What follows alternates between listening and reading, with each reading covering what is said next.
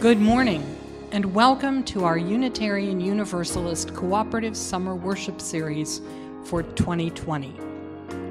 I'm Kendall Gibbons, Senior Minister at the All Souls UU Church in Kansas City, Missouri.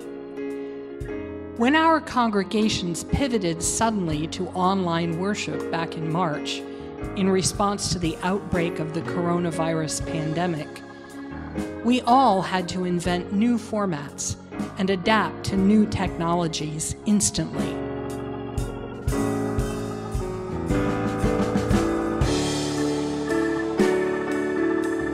Many of our ministers and tech staff and volunteers rose to the occasion with great creativity and skill.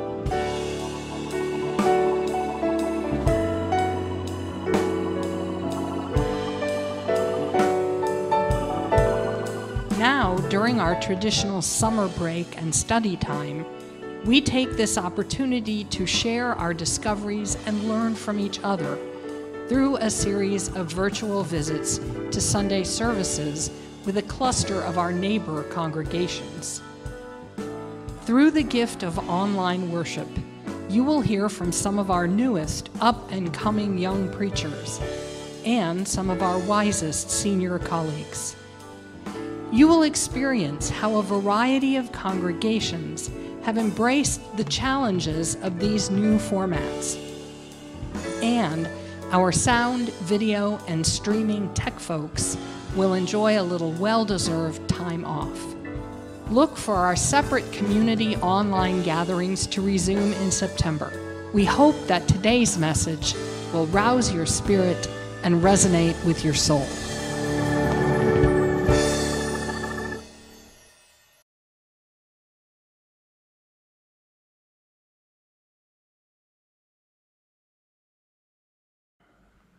Good morning. I am the Reverend Kevin W. Jagoe, and I'd like to welcome you to BuxMont Unitarian Universalist Fellowship's online worship, where, moved by love, we share lifelong journeys of growth, wonder, and healing, nurturing wholeness in society and spirit, creating a community of justice and compassion. I'd like to give a warm welcome to everyone joining us online today, members, friends, and those who may be newcomers to our communities this morning. An extra special welcome to the congregations who have shared in the creation of our summer collaborative services. Whether you are worshiping in Kansas City, Missouri, Rockford, Illinois, Columbus, Ohio, Lawrence, Kansas, Topeka, Kansas, Lincoln, Nebraska, Manhattan, Kansas, or near our own home base of Warrington, Pennsylvania, know that you are welcome in the larger circle of our fellowship this week and any week.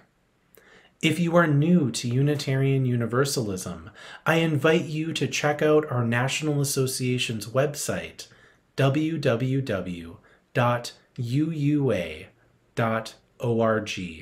or the congregation's website you are visiting today. If you would like to know more about the community that I serve, BuxMont UU Fellowship, you can find us online at www.buxmontuu.org. Whether you are a guest, friend, or member, we are glad you are a part of our worship service today. Come, let us worship together.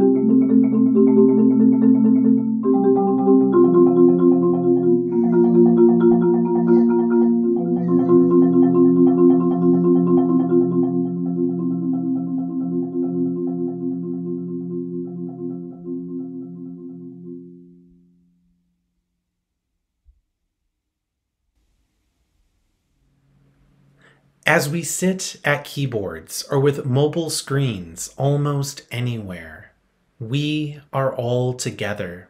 Those watching now on Sunday, and those who may be watching months from now, we are joined together for worship across both space and time.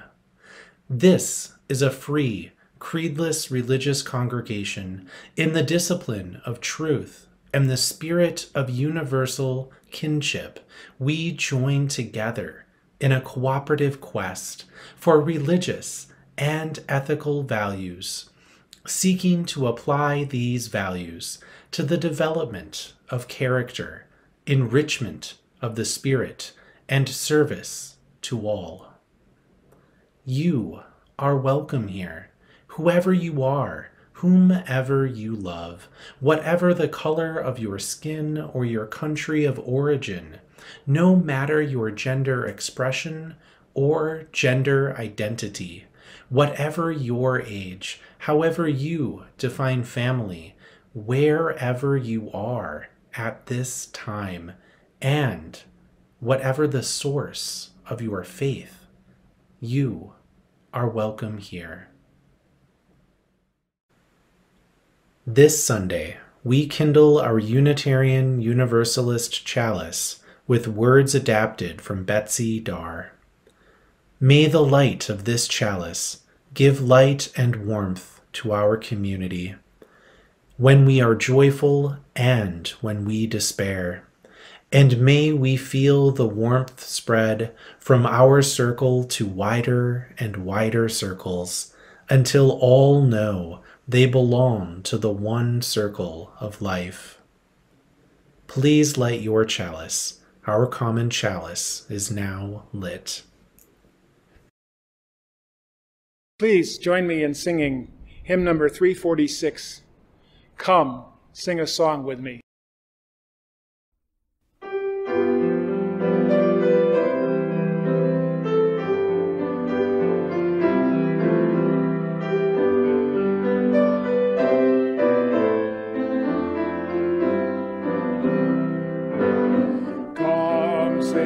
A song with me. Come sing a song with me. Come sing a song with me, that I might know your mind. And I'll bring you hope when hope is hard to find. And I'll bring a song of love and a rose in the winter time.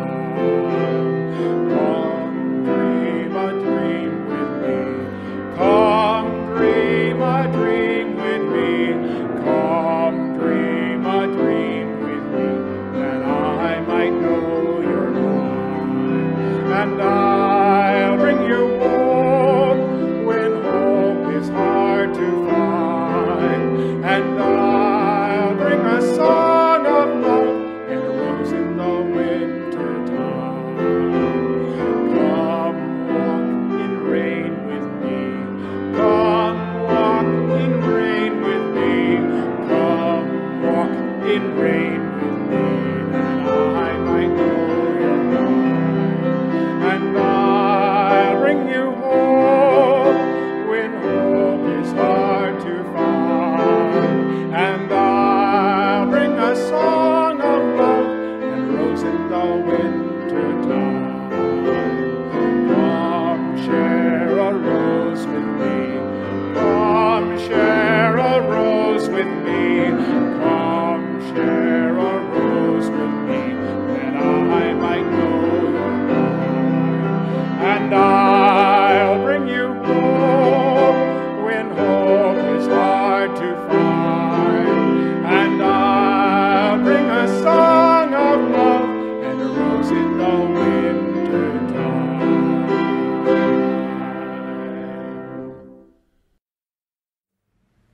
Before I introduce our Time for All Ages, I wanted to share that you may notice my Band-Aid in some of our videos for today's service. I had a minor accident between recordings, but all is well now.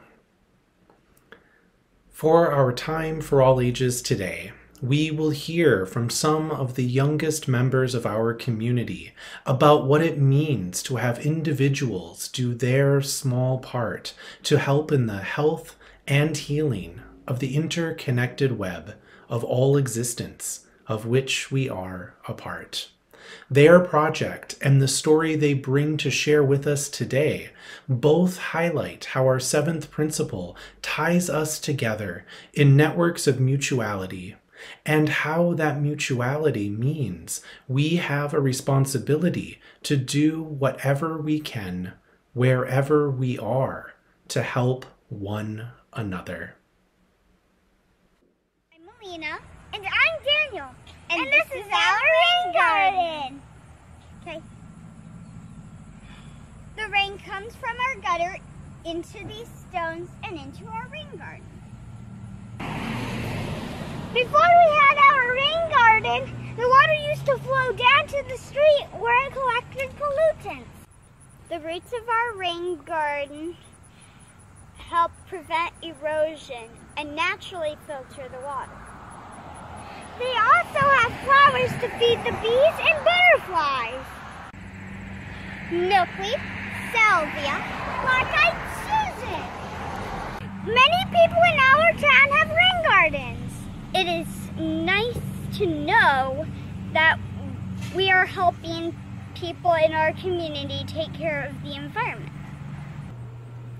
The Wangari Maathai brought communities in Africa together to help the environment and themselves. She was the first environmentalist to win the Nobel Peace Prize. This is her story.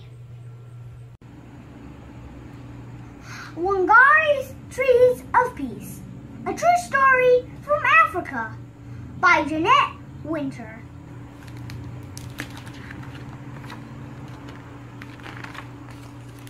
Wangari lives under an umbrella of green trees in the shadow of Mount Kenya in Africa. She watches the birds in the forest where she and her mother go to gather firewood for cooking. And she helps harvest the sweet potatoes, sugarcane, and maize from the rich soil. Wangari shines in school, and when she grows tall, like the trees in the forest, she wins a scholarship to study in America. 6 years later, her studies over, Wangari returns to her Kenya home and sees a change. What has happened? She wonders. Where are the trees? Wangari sees women bent from hauling firewood miles and miles from home. She sees barren land where no crops grow. And where are the birds? Thousands of trees have been cut down to make room for buildings, but no one planted new trees to take their place. Will all of Kenya become a desert? She wonders as her tears fall. Wangari thinks about the barren land. I can begin to replace some of the lost trees here in my own backyard, one tree at a time. She starts by planting 9 seedlings. Watching the seedlings take root gives Wangari the idea to plant more, to start a farm for baby trees, a nursery. In an open space, she plants row after row of the tiny trees. Next, Wangari convinces the village women that planting trees is a good thing. She gives each one a seedling. Our lives will be better when we have trees again. You'll see. We are planting the seeds of hope. The women spread out over their village, planting tiny trees in long rows, like a green belt stretching over the land. The government men laughed. Women can't do this, they said. It takes trained foresters to plant trees. The women ignore the laughter and keep planting. Wangari pays them a small amount for each seedling, still living after 3 months, their first earnings ever. Word travels, like wind rustling through leaves, about the green returning to Wangari's village. Soon other women in villages and towns and cities in Kenya are planting long rows of seedlings too.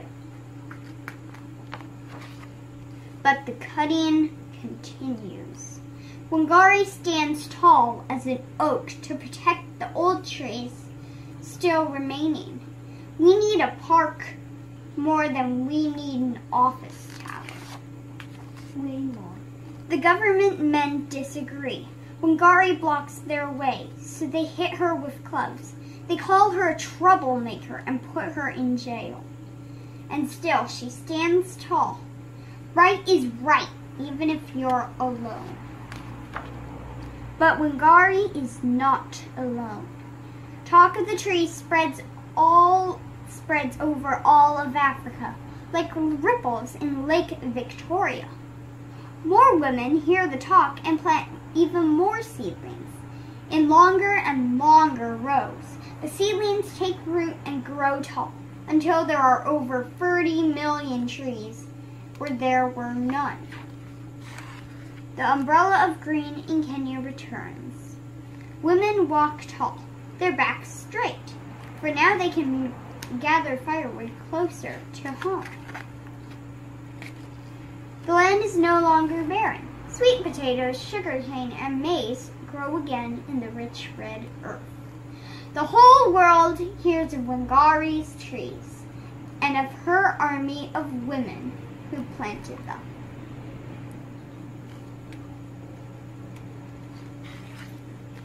And if you were to climb to the very top of Mount Kenya today, you would see the millions of trees growing below you, and the green Wangari brought back to Africa.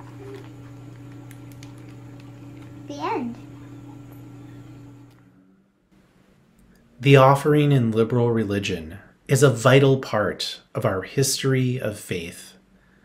As a covenanted community, people who freely choose to be here, our voluntary giving is symbolic of that freedom of choice. I invite you to join in the offering to your local congregation in support of its mission and the good we can make possible together through the communities we make real by showing up, by supporting them, and by helping create the programming that shares our Unitarian Universalist values with one another and the world. As we give today, both to our congregations and the communities that surround them, let us be as generous as possible within our means and take pleasure in the good that our giving will do. We will now receive the morning offering.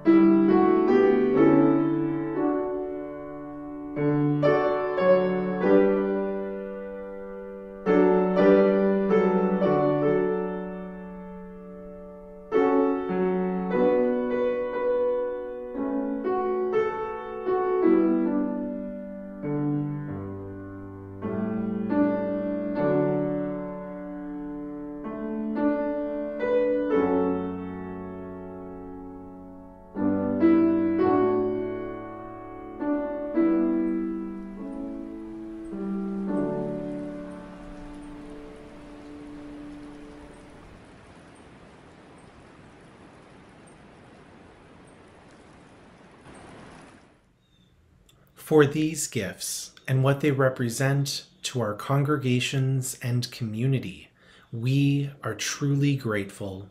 We dedicate these gifts as we affirm our lives in community.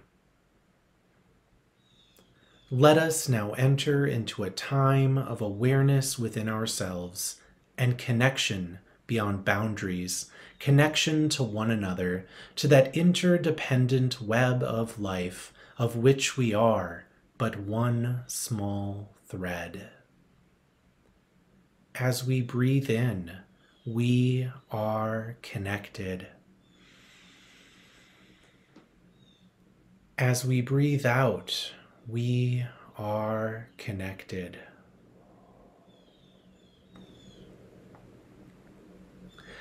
As we settle into this time, we recall that ours is a faith and a tradition that calls us to draw the circle ever wider. I invite you into a spirit of meditation and prayer. You may close your eyes if you wish, and join me in holding that which we bring with us, to let go of what we may, and to know that within the circle of community, we are not alone in the holding, nor the letting go. We help and are helped by being present with others. Though our presence is different these days, it is important nonetheless. As we breathe together across physical distance but emotional nearness, I share the words of a favorite poet, Mary Oliver, for us to imagine together. When I lived under the black oaks, I felt I was made of leaves. When I lived by Little Sister Pond, I dreamed I was the feather of the blue heron left on the shore. I was the pond lily, my root delicate as an artery, my face like a star, my happiness brimming. Later, I was the footsteps that follow the sea. I knew the tides. I knew the ingredients of the rack. I knew the aider, the red-throated loon, with his uplifted beak and his smart eyes.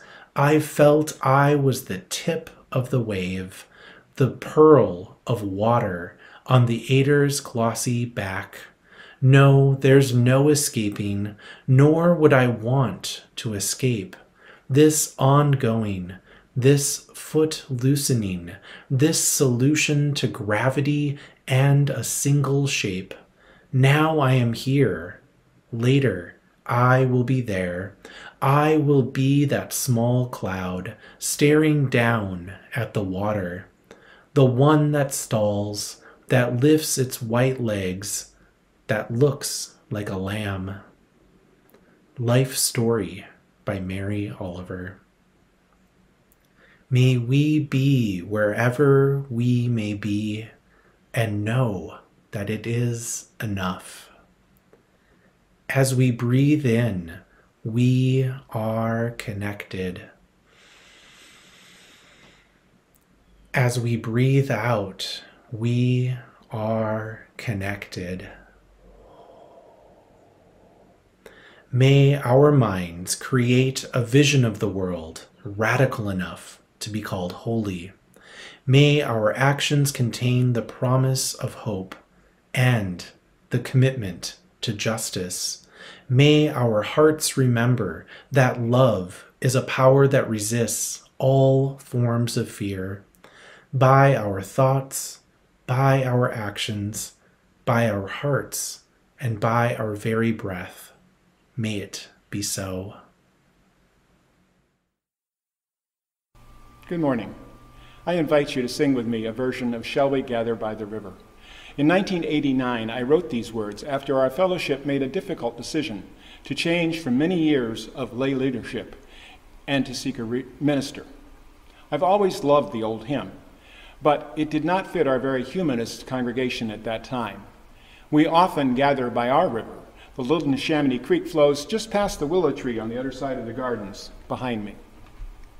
Please join me in singing, raising our voices in community.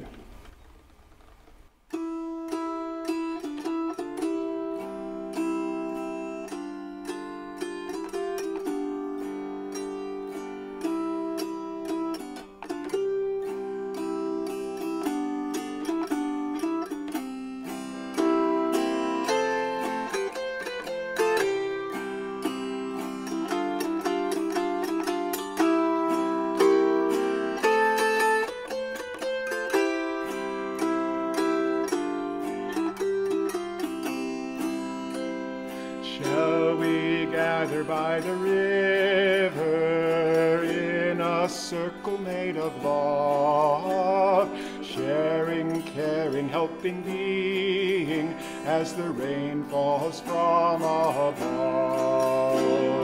Yes, we'll gather by the river, the beautiful river. Gather with our friends by the river to build a fellowship of love. Drops of rain fall in the river, blending in the gentle flow. As we reach to touch each other, we can feel each spirit grow. Yes, we'll gather by the river, the beautiful river. Gather with our friends by the river to build a fellowship of love. Storm and lightning on the river, strife and conflict test our love. Now there's new strength in the river, understanding builds our love. Yes, we'll gather by the river, the beautiful river. Gather with our friends by the river to build a fellowship of love. Mother Earth, she bears the river. Father, Son, he makes it flow. Bind our spirits with the river. In the web of life we grow. Yes, we'll gather by the river, the beautiful river. Gather with our friends by the river to build a fellowship of love. Yes, we'll gather by the river, the beautiful river. Gather with our friends by the river to build a fellowship of love.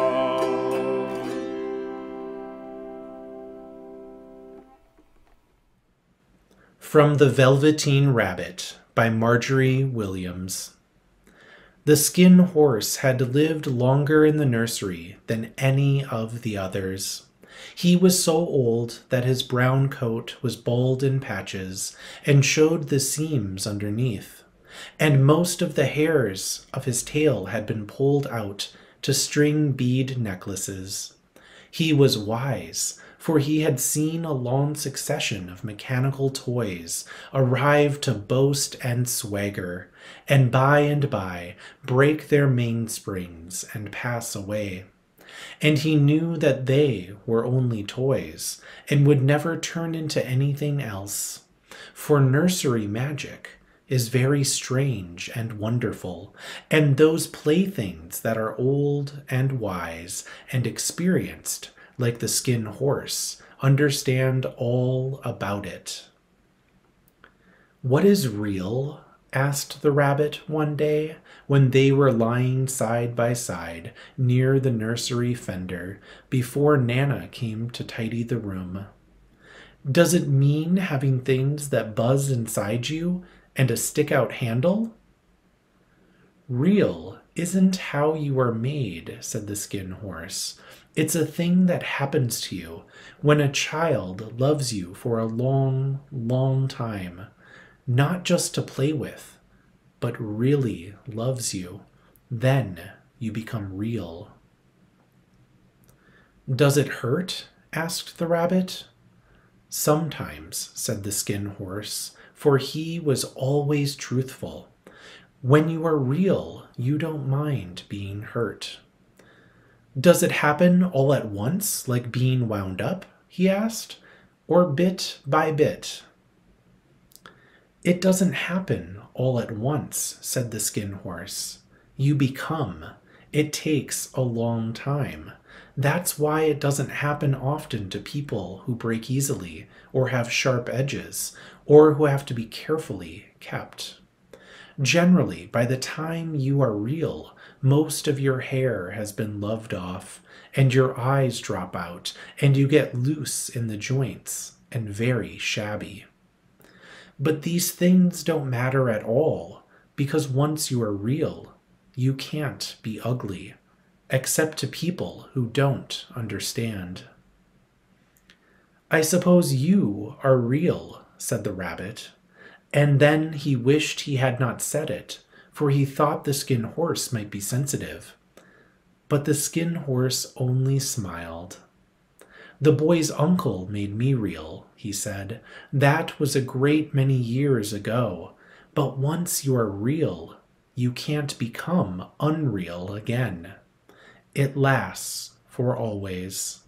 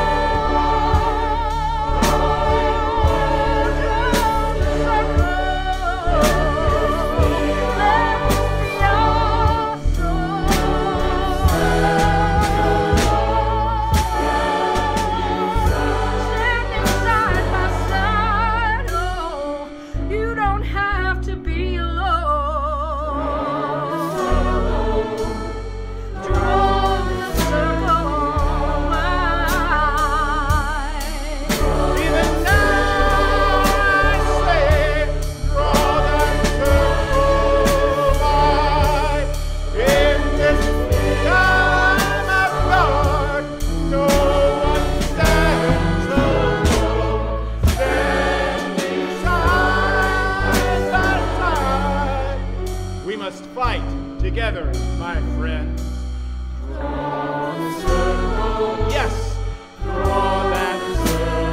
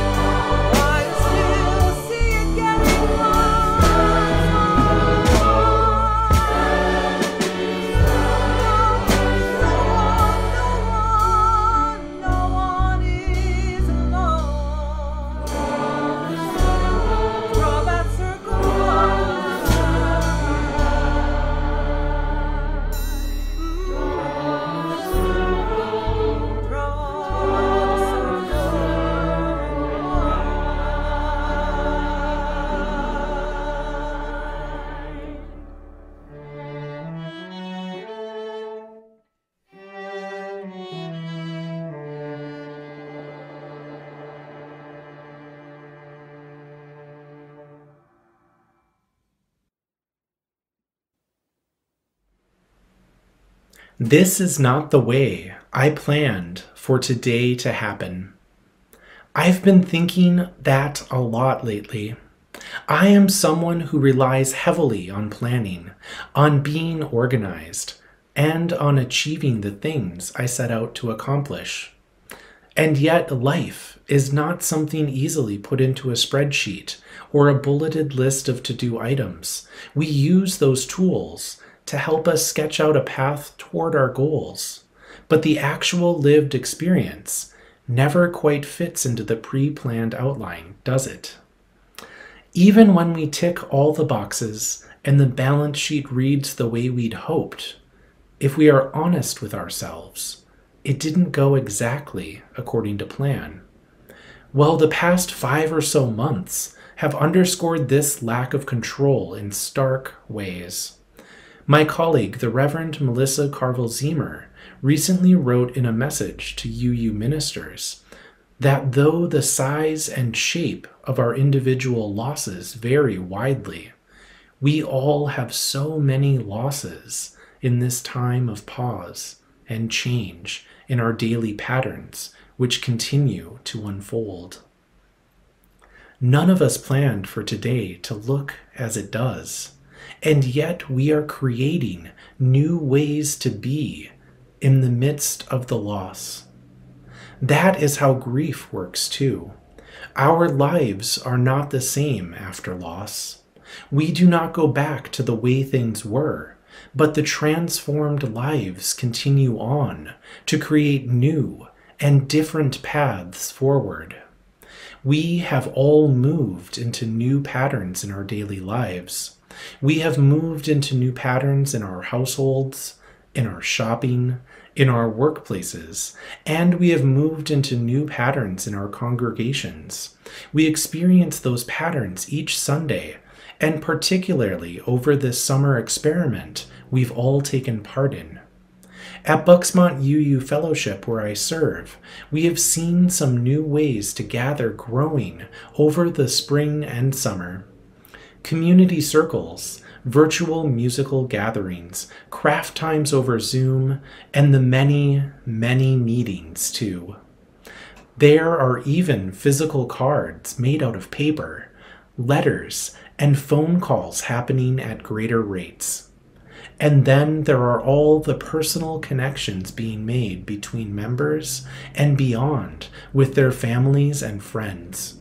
We've shifted in how we meet, but I would say we've been spending more time together, not less.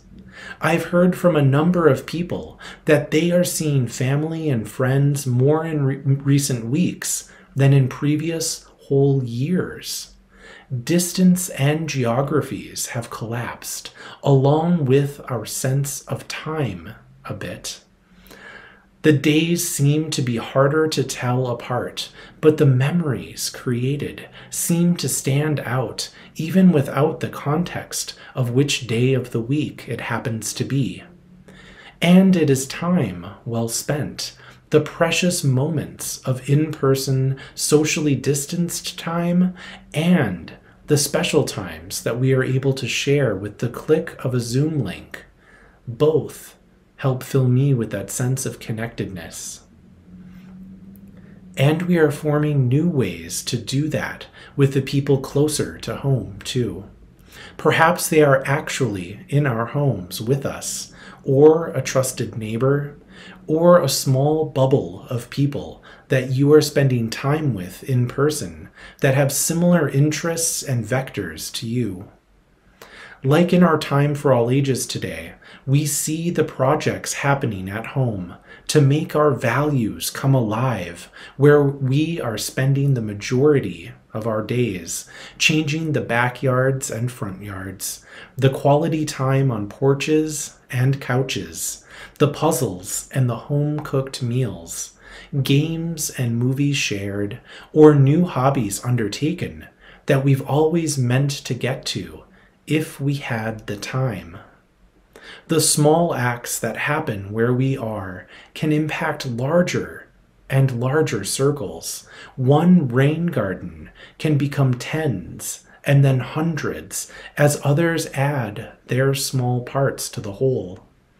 Then suddenly water patterns are shifted and floodplains can change. Mountains are regreened. We feel as though we are made of leaves under the black oaks, or become one with the tip of a wave. We begin to imagine what it means to be real. Our interdependent web at work. Socially, when we connect to one another, isolation is lessened. But it is not only the person we reach out to who is helped. It is us, too. Whether we share a conversation with someone in the same room or in dozens of rooms spread out over a city, a state, or the globe, each word shared is not a unidirectional act. It quickly becomes a circuit, a conversation, a network of relationships that add up to more than the individual pieces ever could. New ideas are created, psyches are nurtured, and tasks that seemed impossible suddenly become achievable. In other words, the connections become communities. Communities of care, of support, of social change, of healing, of lament, of resilience. They become real community. I do not think we often set out to do these sorts of things intentionally. On rare occasions, we may begin with a clear vision of why we gather. But more often, I believe we gather. We connect to others because it is in our nature to do so. We are not whole when we are on our own, so we seek out others, and it can feel a bit random at times unless we reflect on our actions and use those imperfect tools like lists, schedules, and spreadsheets to help find our direction together. We've had older tools at our disposal too, things like stories and games to make connections when we are together, to lower social barriers and find shared meaning, shared joy. We've also had things like music and art, poetry and jokes. All are ways to help us make those connections happen when we find ourselves around a campfire or a dinner table, in a sanctuary or at a picnic, on a date or a Zoom happy hour, in a Facebook group or on a patio speaking to friends more than 6 feet away. The context of our connections have shifted a bit more suddenly than we'd planned, but they continue to be made nonetheless. But what about a sense of community? Does it exist now? Has it lessened or strengthened in our lives? I think our friend, the skin horse, can help us with that.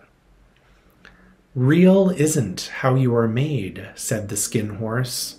It's a thing that happens to you. He goes on to say, it doesn't happen all at once. You become. It takes a long time. The boy's uncle made me real, he said. That was a great many years ago. But once you are real, you can't become unreal again. It lasts for always.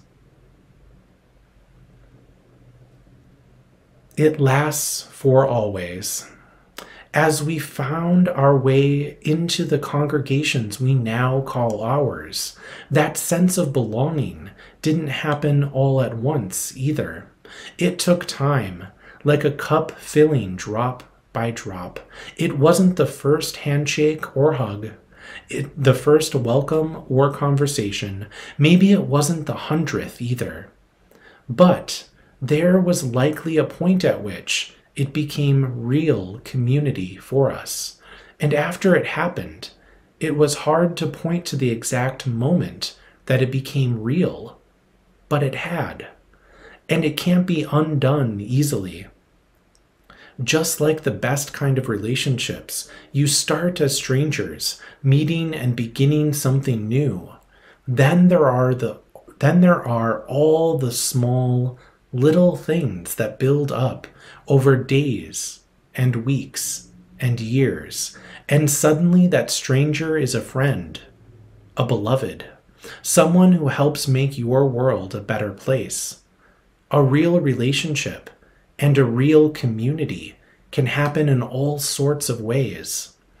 So I'm not entirely sure I can give a diagnostic list of what makes a community real or a relationship real. But I do know this.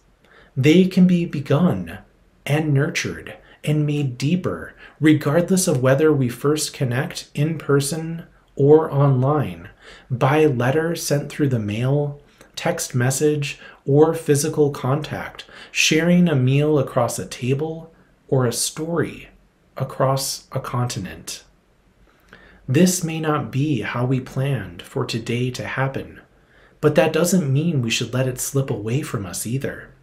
We have the opportunity here and now to make community real, to make real connections and real congregations, ones that will last for always, no matter how we make them. So may it be. From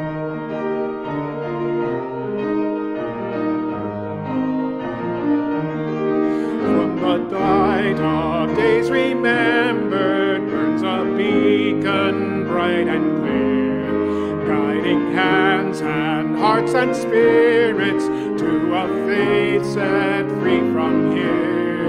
When the fire of commitment sets our mind and soul ablaze, when our hunger and our passion meet to call us on our way, when we live with deep assurance of the flame that burns within, then our promise finds fulfillment and our future can begin.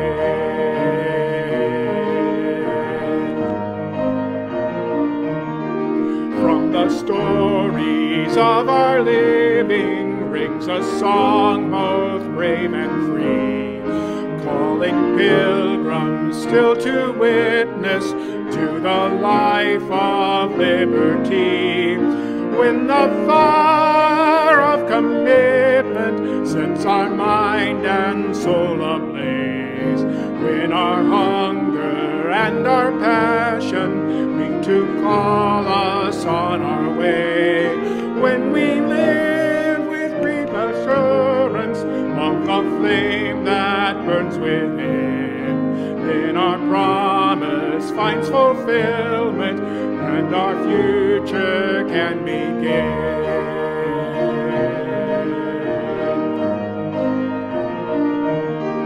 From the days of youthful vision comes a new prophetic voice, which demands a deeper justice built by our courageous choice. When the fire of commitment sets our mind and soul ablaze, when our hunger and our passion meet to call us on our way, when we live with deep assurance of the flame that burns within, then our promise finds fulfillment and our future can begin.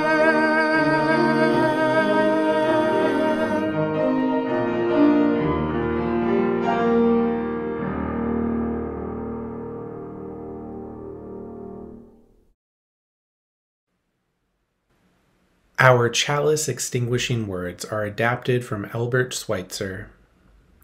At times our own light goes out and is rekindled by a spark from another person.